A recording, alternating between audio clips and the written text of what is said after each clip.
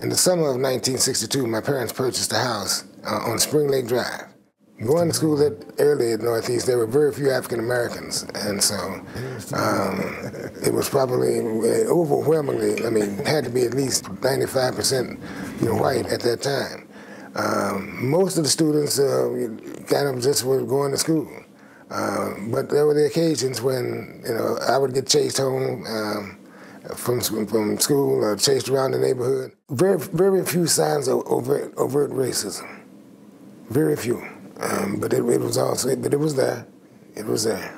There was a teacher who had the same name as my name. And I said, great, this is going to be good. We got the same name, so we got something in common. When she called the roll, and I said Fisher, I thought that there was going to be something special there. Not so. Not so. And I think I failed that class too, so maybe that has something to do with it. But for the most part, we didn't get the warm embraces that I was used to getting in the schools where we knew the people and they knew us. She could care less about me or my mom or my dad or my sister. So I was used to being so embraced and protected in the African American schools that I attended. And that was totally different when I got to Northeast High School. We didn't get the same quality of teachers in our community, and they didn't know how to teach our students, and we paid a price for that. By the time I got to the 12th grade, it was just the opposite. I mean, the overwhelming majority of students were African American. We had Black history classes, they called them Negro history classes. So there was a whole new, cultural shift. I think when we look at it from the district perspective, that we still see really strong patterns that's historical, based on racialized housing patterns and old housing discrimination. If you look at the census data of what Oklahoma City looks like, there are a lot of white students who are not in Oklahoma City public schools, but who live in our school district. So, we know that in 1971, when the court ordered desegregation in OKCPS, there was a precipitous decline in our student enrollment.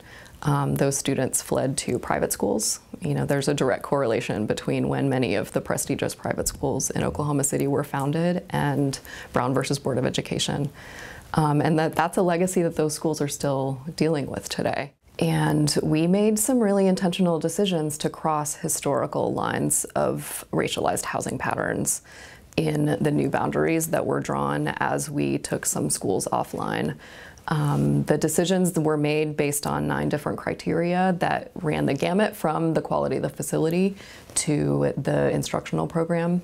Northeast Academy, we have made the decision to split the class in SAS campus, the School of Advanced Studies, and bring the class in SAS High School into the Northeast Academy building.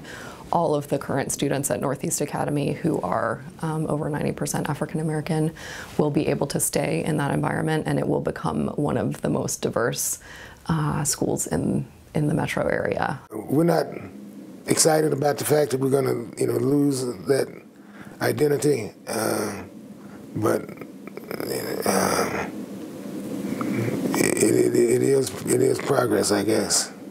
The price of progress. The churn in leadership in OKCPS caused an environment where it was almost impossible for leaders to keep their promises. And that really has eroded the trust and the relationship between communities and their schools. And I think too, when you talk about trust and the community and where it sits with the district, that's something that's going to have to be addressed with both time and productivity. And the good thing that I really liked about our work as a district with Northeast Task Force was it was not community engagement.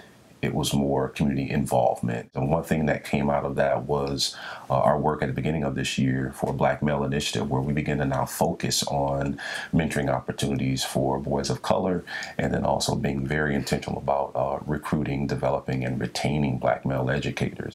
It is not comfortable to talk about race, and but the only way out is through.